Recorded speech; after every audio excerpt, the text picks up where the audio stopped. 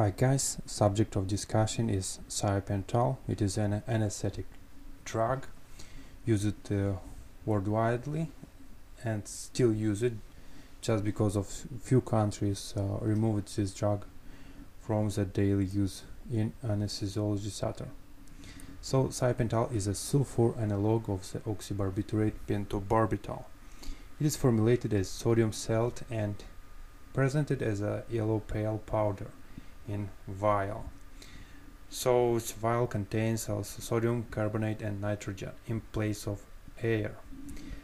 Just because these measures are designed to improve the solubility of the solution by two mechanisms. One of them is sodium carbonate reacts with water and result a strongly alkaline solution with pH 10.5.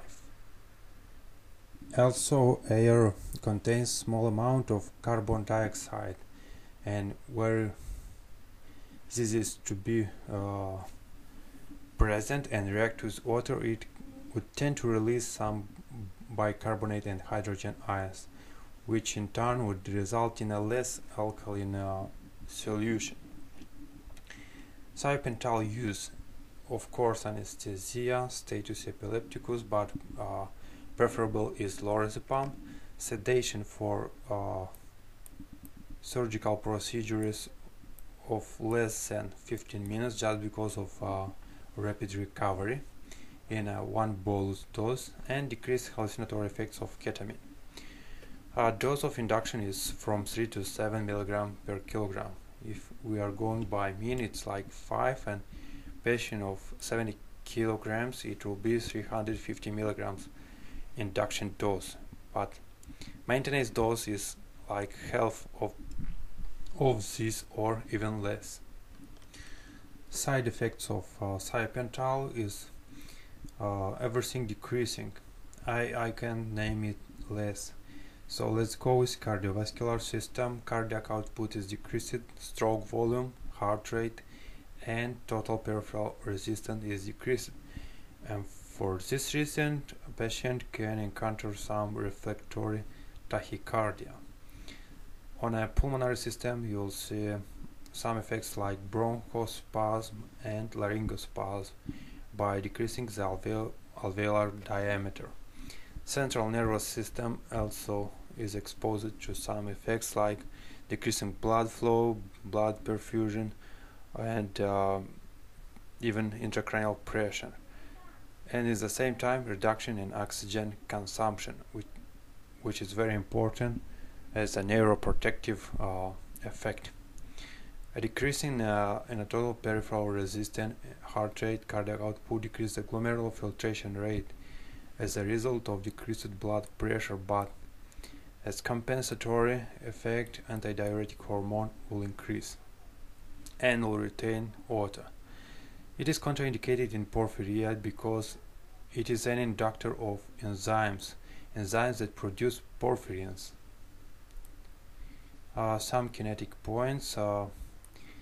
When it is less protein binding, it is more active. So to be active, Thiopental have to be free or unbounded.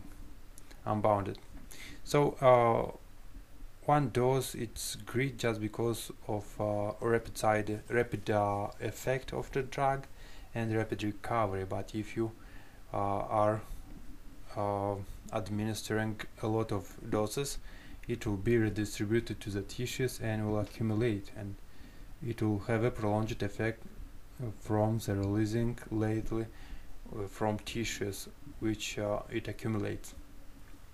It is a P450 inducer, and it can induce metabolism of many drugs and decrease action of duration. And important thing about accidental intraarterial injection of Thiopental, as it have 10.5 pH. When injected in the blood have 7.4 and result in a less water soluble solution. So it can form crystals and precipitate and become wedged in a small blood vessel to produce ischemia or even occlusion of peripheral vessel like capillaries. One of the signs will be irresistible pain. So what is the treatment of this? You have to introduce in the same intraarterial cannula which was inserted papaverine or procaine. It's local anesthetic, analgetics and anticoagulator. I also want to tell you that Thiopental is used widely in many countries. It is used also in a pregnant or in a labor and in many others that can be used. So thank you for your watching. Hope this video is useful for you, and if you like it you can subscribe and follow me in the next videos. Have a great time.